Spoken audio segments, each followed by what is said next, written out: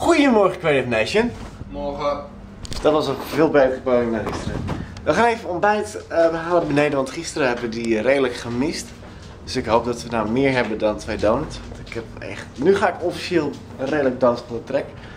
Het is weer prachtig hier buiten, jongens. Oei oei oei. Echt elke keer als ik Sonic D zie, dan ik denk aan de nummer van de Gregory Brothers met Sandy en Rum. Maar zelfs zonder rum smaakt het al verdomde goed altijd, vind ik wel. Het verblijf in het hotel zit erop. We gaan onze spullen pakken en we gaan een Target zoeken. Want gisteravond hadden we namelijk totaal geen vorm van flesjes water meer. We hadden 1 blikje Red Bull nog. En we hadden nog, ja, en Roy heeft honger. Verbazingwekkend is dat iets wat ik totaal niet zag aankomen natuurlijk. Nee, we hadden gisteren maar 1 blikje Red Bull over. Dus we hebben officieel helemaal niks meer aan het drinken. En we liepen naar buiten, het was echt best wel warm. Ik moest ook wel lachen net, we gingen ontbijten zojuist met beneden zeg maar.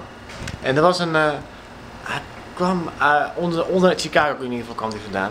En hij vertelde over dat hij kwam er vandaan, dat hij wat stand-up deed hier en daar. En dat zijn zoon in ieder geval niet meer was.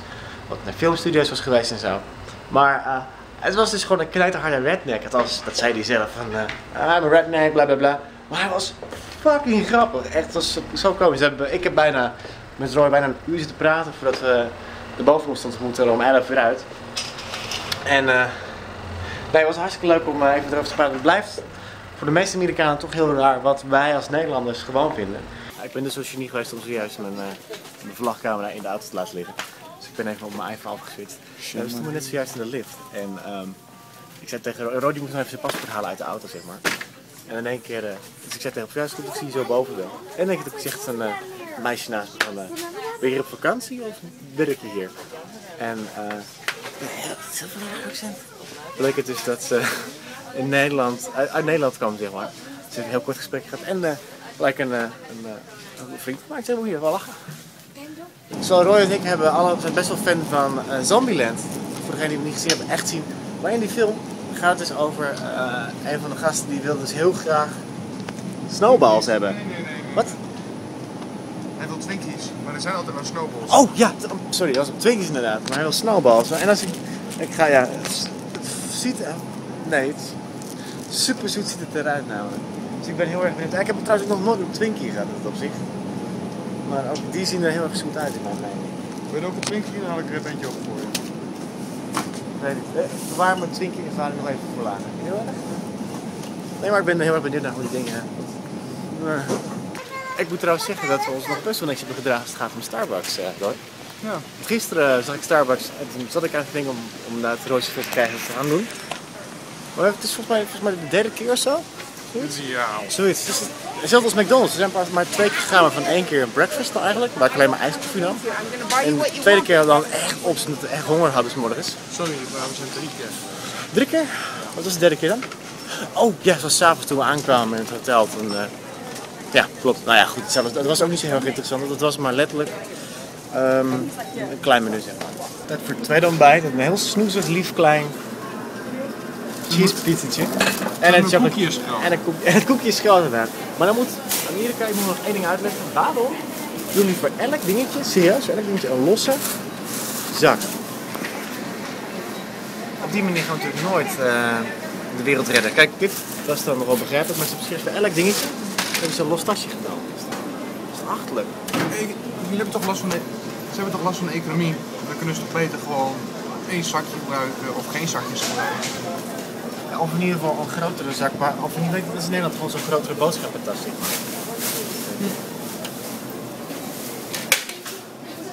En in Nederland pak je het zelf in en hier doen ze het dan voor je. Ja, nou, het is deels wel handig om wat toe. Het is wel, je hoeft alleen maar je kar neer te zetten en alleen het zakje aan te pakken. Maar ja, dan nog steeds vind ik het. Het is gewoon onnodig. We hebben echt steeds de koffiebak ligt vol net van de vorige keer nog. Is er ook iets van? Zijn er zakjes? Ja, bijna. Ja, nou, 20 is dan wel overdreven, maar ik denk echt een zakje of 10 tot 12 van een paar blikjes en nog wat. Het is een beetje overdreven ook. Very good. En het is tijd voor de switchen.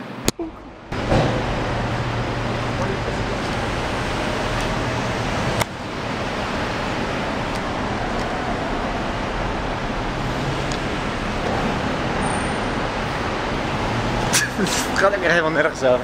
Ik heb jullie weer gevonden uit de auto. Momenteel gebruikt Royce een SD-kaart van mij, zeg maar. Omdat ik zo'n Pro Extreme kaart heb voor mijn 550 destijds heb gekocht. Omdat ik heel veel problemen had dat hij niet wilde werken. Ultra. Hij heeft zeg maar deze, maar dan 16 gig zeg maar. Die heb ik trouwens ook. En we gaan even kijken of we hem kunnen vinden hier zo snel. Maar volgens mij heb ik hem echt nergens namelijk. Daar baal ik best wel van. Oh, nee? Nee. Oké, voor degenen die niet de prijzen weten van die dingen in Nederland.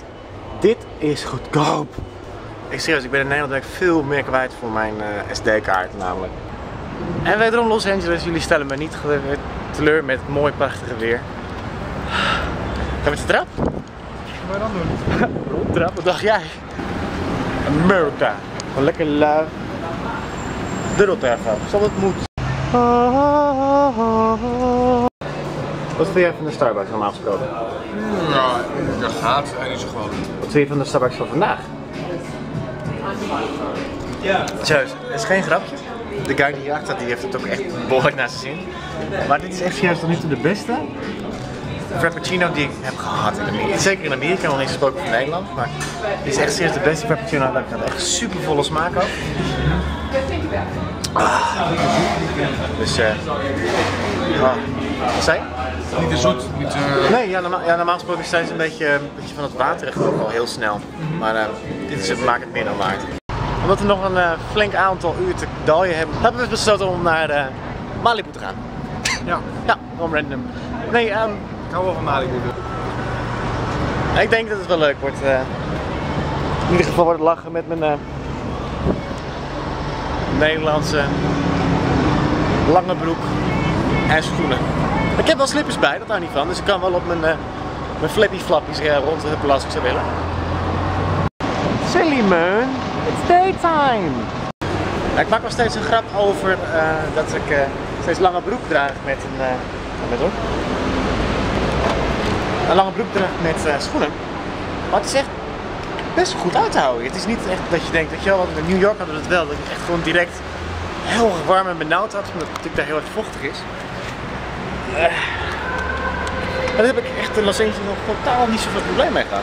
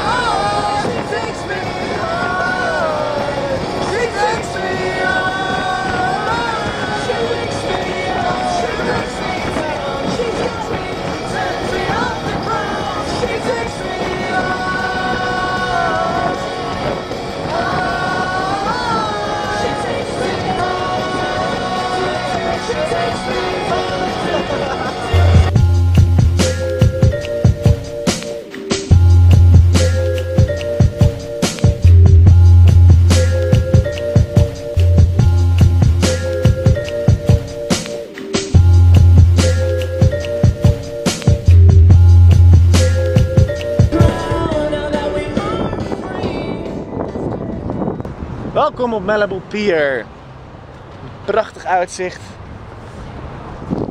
over de oceaan. Dit is mooi in zicht. Oh, probeer hier te genieten van de rust. Eikel.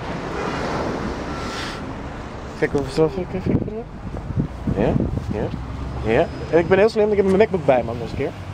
Hup, moment. Ja.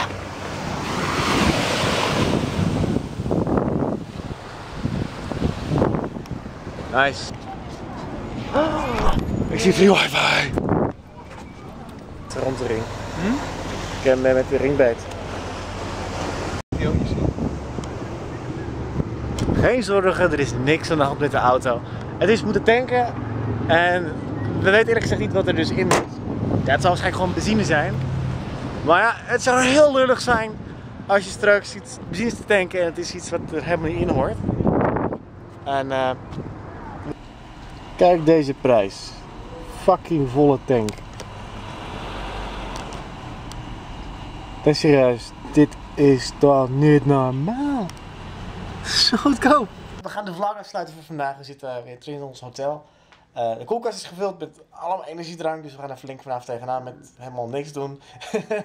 En ik heb hier op Skype onze grote vriend. Yay, Sarah! Sarah, say bye. Bye! Oké, hey. Bye!